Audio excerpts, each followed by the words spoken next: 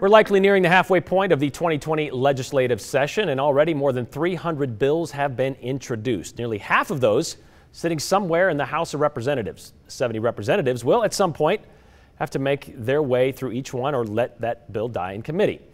And that prompted Harry to text us in yesterday and ask this question. I'm curious, of the 70 House of Representatives, or members of the House of Representatives in Idaho, how many are Idaho natives? Well, that's an interesting question with a lot of possible answers. For this question, we will define Idaho natives as those who graduated high school in the Gem State. Hopefully that's good enough for you. 47 representatives, or about 67% of those, are native Idahoans. Of those, there are 8 Democrats, 35 are Republicans, which means 23 were not born in Idaho.